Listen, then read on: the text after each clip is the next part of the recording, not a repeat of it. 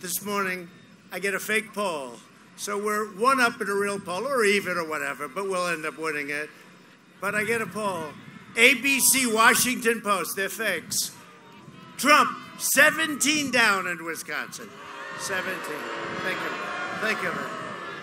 And they tried it last time 4 years ago, too, and that didn't work out too well. It's just unbelievable how dishonest the media is. I say it because there they are, just very dishonest people. With Sleepy Joe, there'd be no graduations, no weddings, no Thanksgiving. They're already talking about no Thanksgiving. And in California, you have a special mask.